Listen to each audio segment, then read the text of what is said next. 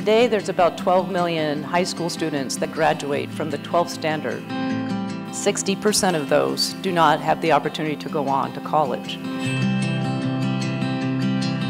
Our goal is to find those that have the marks but not the money to pursue a professional career.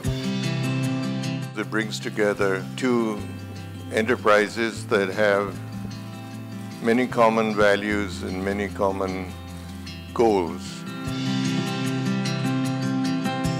The goal for us is to train 10,000 healthcare workers for the departments that are so needed in the allied professions. Two entities coming together, both committed to creating prosperity and skills, and at the same time using those skills to save lives. Innovation to bring down the cost of technology, coupled with bringing the right skills, coupled with providing opportunities for the youth of this country. I hope we can look back on this and say, we made a difference.